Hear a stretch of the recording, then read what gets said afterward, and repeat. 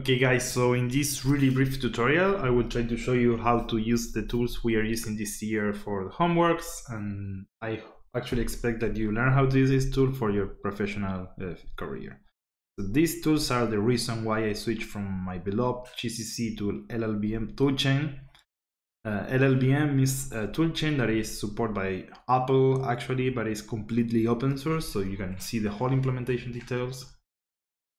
And they have been doing a great job in terms of tooling. So they are, besides the compiler and the toolchain, they are providing a lot of tools that are meant to make your life easier. So this is the only reason I switched to LLVM. You can actually use these tools no matter which toolchain you're using. Like you can use GCC and some clang-tools, but for me it made more sense to use the whole tooling system. That's why you installed LLVM release 10 when you started this course, right? So let's get started with the tutorial. So basically we're going to see two tools. One is clang format and the other one is clang-TDI. Clang format is a tool to automatically format your code and make it more readable and professional, and clang-TDI is a static analysis tool that will help you to write much better C++ code. So let's get started. So sorry, it's always the same. So the first thing you're going to do is you're going to go to the must-have tools wiki. So I just uploaded two configuration files.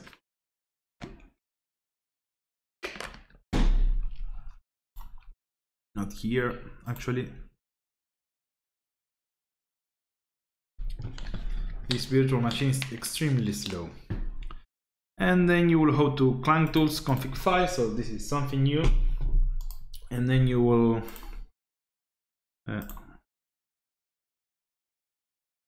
working. Okay. Save link as, and then you will go to your CPP homeworks repository, and then you will save this configuration file and also this one. Sorry. Save link as. That's it for me, right? And then let's open a terminal. Let's go to CPP homeworks, and then if you do git status, you will see two new files. The only thing is actually these files should be hidden on your repository. So if you do something like LL here or LS, you will see the two files in here, but should be with a dot. This means that it will be hidden. And clang format, you just add a dot in front, format, and then just clang-TDI and then dot, and then just can do this, right? Then git status. Okay, then you just add this file to your repository, add clang-tools config files, and you say clang format and also clang-TDI. So why you want, then you push to your repository. Why you want these tools on your repository? Because this will give you, so these are basically the configuration files, sorry, not the tools that I am using in the homework bot. So if you want, you can have the same configuration, and this way you will have the same feedback on your local machine that in the your wiki, right? So let's see how this works. So let's pick homework 2, and then let's start from nothing actually, and then let's create two directories, task 1 and then task 2, and then let's go for task 1 for example, and then let's create the .cpp file, so task1.cpp, right?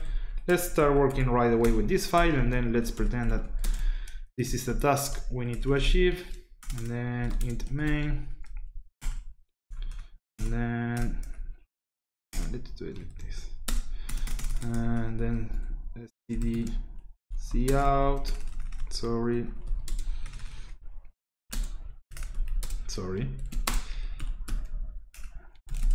hello clang format, and then that's it, and then somewhere here return 0, and then yeah, So if you see this code, there's nothing wrong with this code. So if you actually compile task1.cpp, you can run it and it's working. Only problem with this is that it's extremely ugly and it's impossible to read. So in order to avoid these kind of issues, so we are using clang format, and we are forcing you to format your code.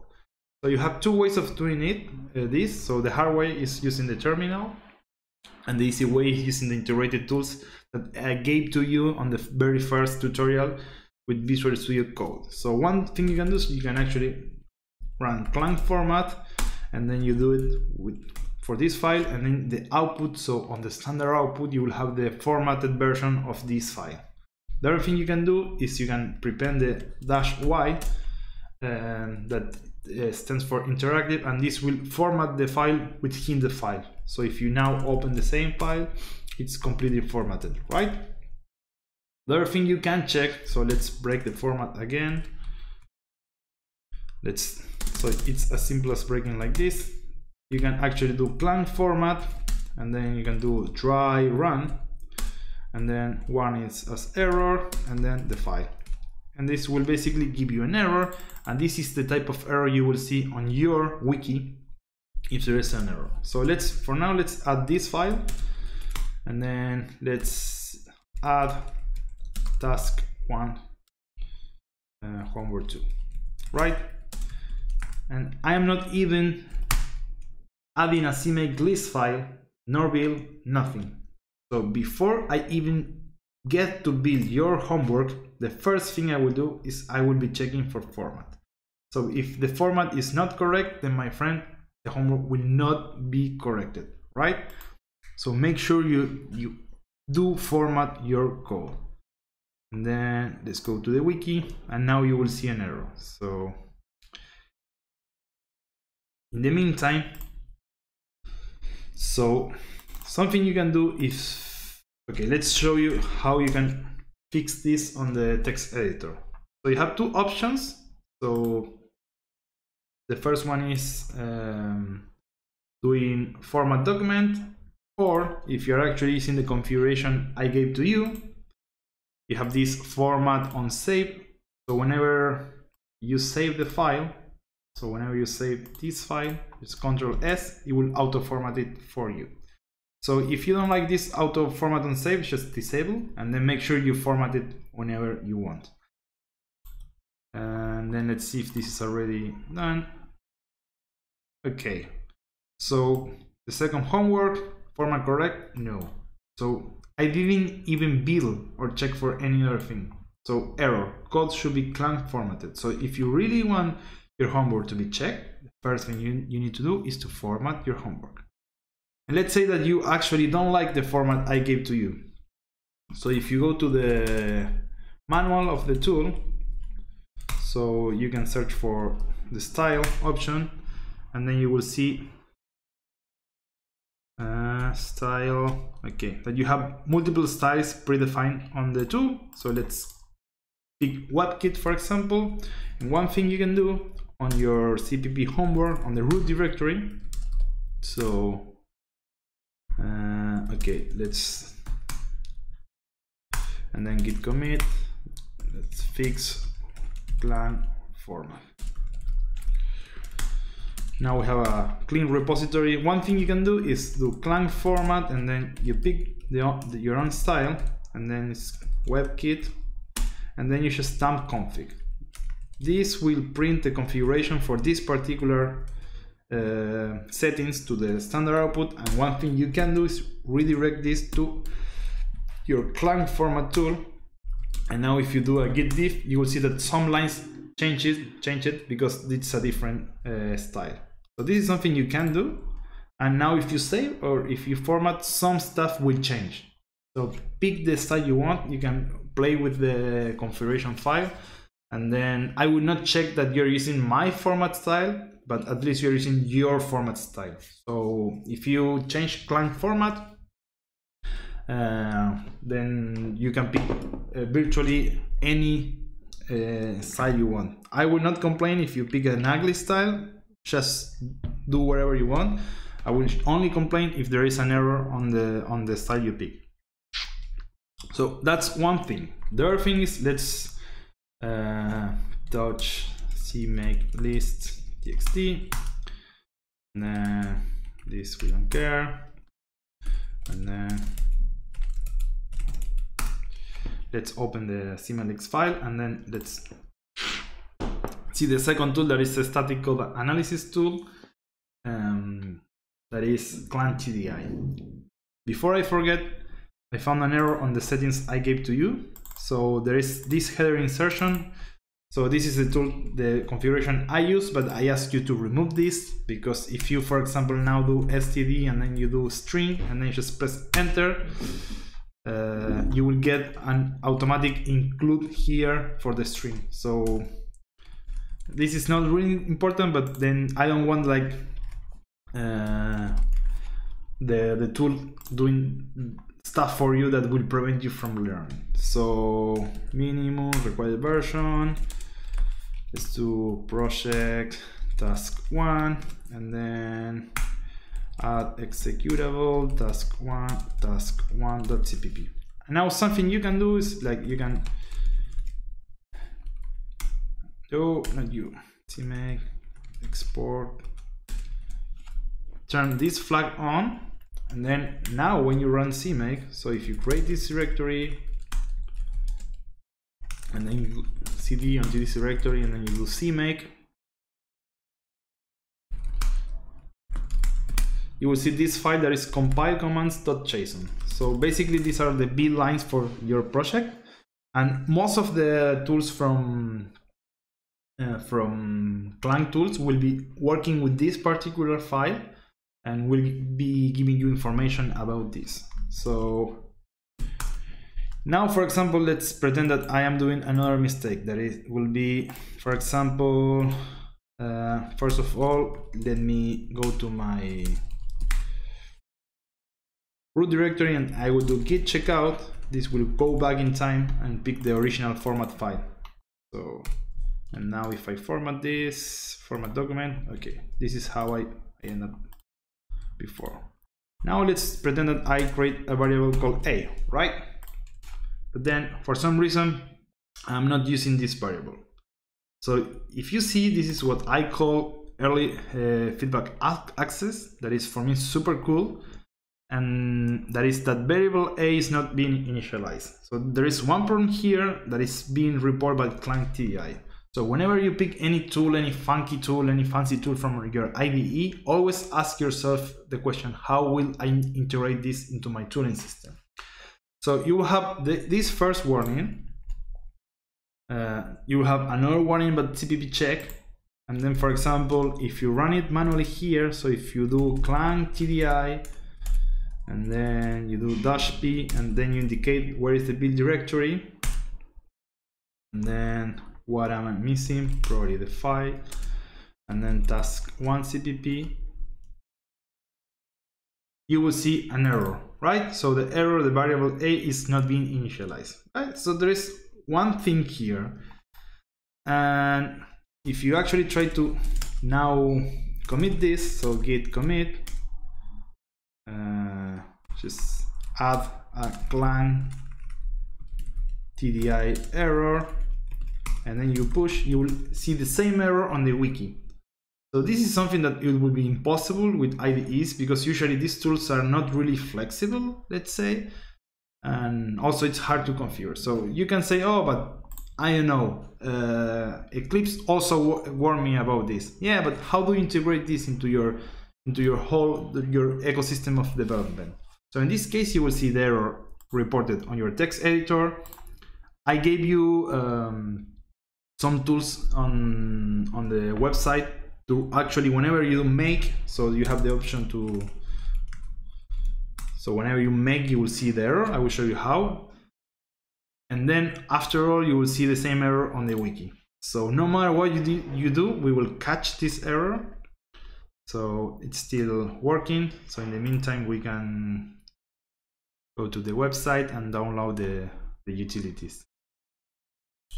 So if you go to Homeworks, you will download this zip file. Let's see if this is already here. Not yet. did I push? Git status, git show. Yeah. Okay, let's wait then. Then let's copy the downloads and then homeward 2 here, and then unzip homeward 2. Then let's remove this. Now let's, for example, let's move cmake and then test to task 1. For now, let's forget about testing the test. So this we don't need for now. So I only want to show you now git checkout. This is good. Git status. So I remove the file and then git knows about this. Just git checkout the file. You have it back again. I want to remove the test folder. This guy. Okay. And here on the cmake, so try not to open this because it's ugly cmake code. So basically this will allow you to check for clang-TDI on your build and also for the format. So let's open code. And how you use these tools, so you have multiple options. One would probably the most easy one is to include, and then cmake, and then static. So how is this called? Cmake static analyzers.cmake. So with this you will basically include this utility, and then if you do now cmake ... whenever you do make, if this is working, okay, whenever you do make, your build fails, and this is the same tool working on different places. It's still clang-TDI error, variable a is not initialized, and this is CPP core guidelines, blah blah blah. This is a warning that is being popped up. It's the same warning that you see on the editor here, the same one, and it's the same one that if this is working, you will also see on your computer. See? So build succeeded? No. Why it's not being succeeded? Because variable a is not being initialized, right? And this unused variable is a warning of clang, not TDI but the compiler, and this is because I didn't put W alt for a warning. So this is how you can actually make this stuff work for you. And the idea is that you should check all the stuff, and that's why I gave to you this cmake directory with these utilities to check that everything is working before you submit your homeworks. Otherwise you will be going back and forth with the wiki and it's going to be probably painful.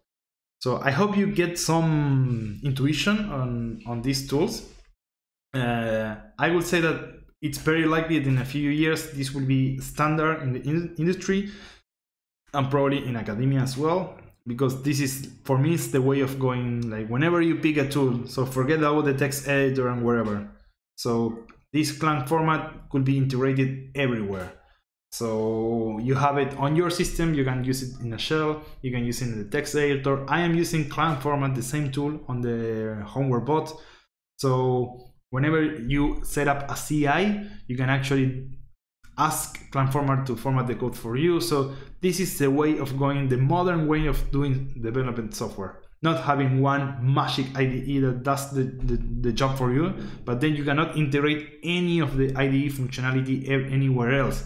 You cannot add this to the CI, you cannot share this configuration with some other colleagues. So this is extremely flexible and it's getting a lot of attention, especially clang-D, so it's not really common, but it's super cool and it's really working. So if you check your settings, the C++ autocomplete from Visual Studio Code is completely gone, disabled, because clang-D will do it for you, but after it inspect the build. So with this compile command.json, it will search for some stuff and it will give you feedback that is completely tied to your build, right? So anyway, if you have any questions about formatting or clang-TDI, just let me know. I hope this makes your code better. Okay, thank you for watching.